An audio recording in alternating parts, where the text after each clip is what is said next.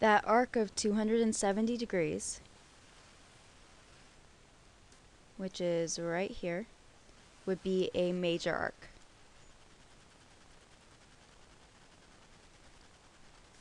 So minor arc has a measure less than 180. Major arc has a measure that's greater than 180. And a semicircle is an arc that is equal to 180. Alright, here's an example. I want you to find the measure of each arc in circle A, where CB is the diameter. And in this example, we're going to talk about how to name arcs as well. So go ahead if you want to, take a time to work it out on your own, and resume the video when you're ready to check your solution. Right, first things first, I want to label all my angles. I know this one is 110. And then since this is a line, that means it totals 180. So angle CAD here must be 70 degrees. And that means that this angle right here is 180 degrees. That tells me that my arcs are 110 degrees, 70 degrees,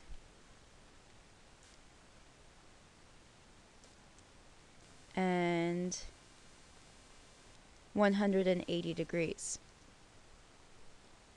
The way we label arcs is we use this little arc symbol above and then letters below. This reads as arc BD. Now notice there is two ways to go from B to D. We could go from B to D clockwise or B to D counterclockwise. Whenever we only have two letters, we always assume it's talking about the smaller of the two arcs.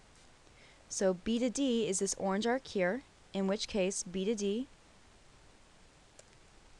is 110 degrees.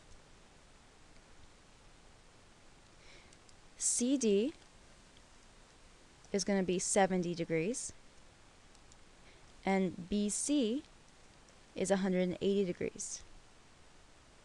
Notice there are some other arcs we could talk about as well. We have arc BD going the other way. But in order to show that we're using that bigger arc, we're going to give this three letters, BCD. That tells us that we go to B to D by passing through point C. We could have also written this as arc DCB. This whole arc is going to be 70 plus 180. So we see that this is going to be 250 degrees. This means we could also look at arc BDC.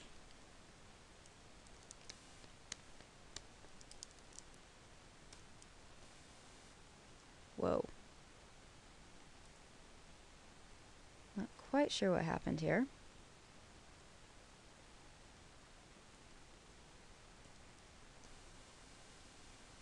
If we look at arc BDC, that's going from B to C by passing through D. We could also name that arc CDB, and this is going to be 70 plus 110, which is 180. So these arcs above could also have gotten different names. They could have been arc DB, arc DC, and arc CB.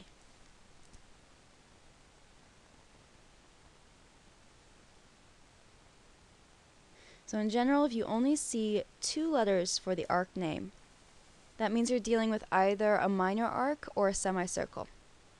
If you see three letters, you gotta really look to see where the arc is going, because it could be a minor arc, a major arc, or a semicircle.